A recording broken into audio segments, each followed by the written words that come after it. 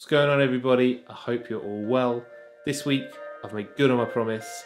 There's not a croissant in sight.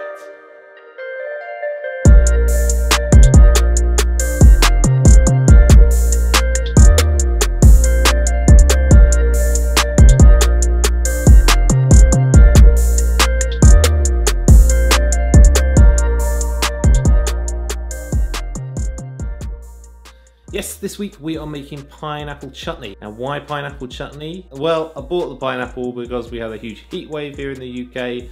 I planned on making some nice refreshing slushies.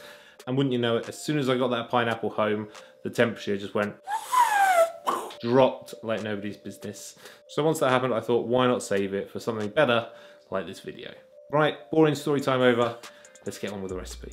This pineapple chutney is pretty straightforward and takes little to no time to make. Obviously, the most important thing is the pineapple. I personally like to age mine after buying it just to develop the flavour of it, like you would let a banana ripen to make it sweeter. When cooking the pineapple, I normally leave it for a week or two until the outer leaves are dried out with a little green remaining at the top and the sort of tortoise shell looking skin looks dehydrated and gnarly. This is usually a good indication that the flesh inside the pineapple has dried out a little bit. Not only having a deep, delicious sweetness, but also developing this little tang as well that sort of balances the flavour in the pineapple, making it something really special. I think I might have taken this technique from working in the restaurants. I mean, you can take a pineapple like this and salt bake it or barbecue it and end up with some really stunning results. The more I talk about it, the more it sounds like chefy bullshit, but it's no joke. Try aging your pineapple before you eat it and let me know what you think. So top and tail your pineapple and using a sharp knife, carefully remove the skin from all the way around the outside, exposing this beautiful looking bright yellow flesh. You can see that we're not losing loads of juice from this pineapple as we cut it, and that's thanks to the aging. If this pineapple was fresh in the shop, our board would be soaking by now. If there are any eyes left in the pineapple, remove them. I think I've done a pretty good job here of not leaving anything behind. Then slice your pineapple all the way down to the fibrous core, which you can discard.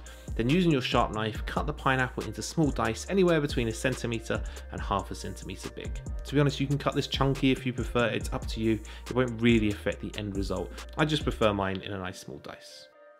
Once all the pineapple has been diced, you can transfer it to a large saucepan. Then add 75 grams of light brown sugar, 3 tablespoons of white wine vinegar, a tablespoon of whole grain mustard, ½ teaspoon of chili flakes. You can add more if you like it a little spicy.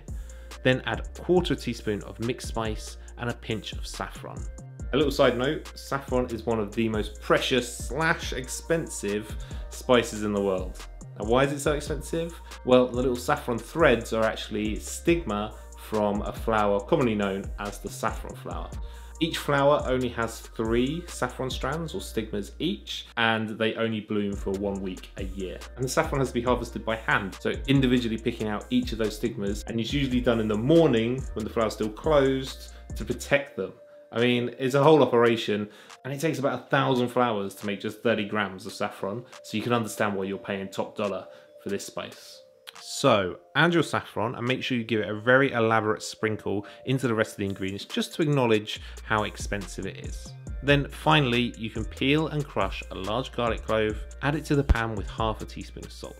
Then once all the ingredients are in the pan, place it over a high heat and bring the whole lot up to the boil, stirring all the time. The juice will be released from the pineapple, dissolving the sugar and allowing all the spices to disperse evenly.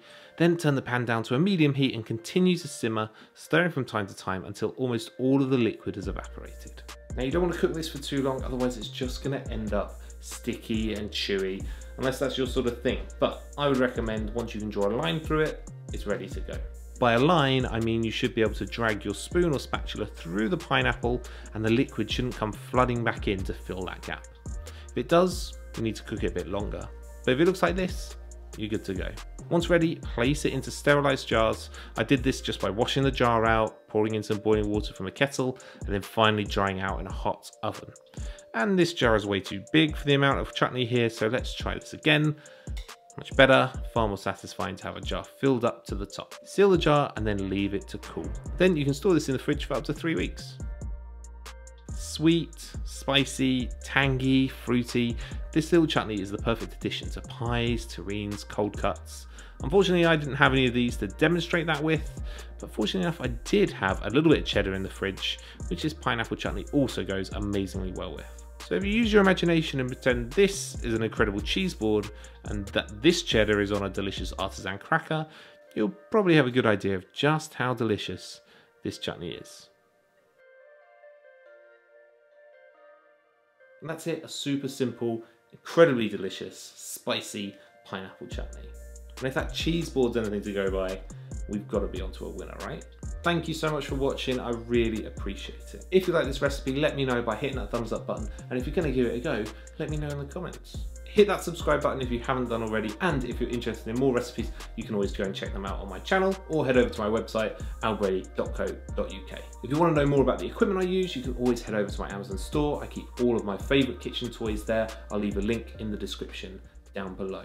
Also, reach out to me on Instagram. I love to see what you guys are getting up to.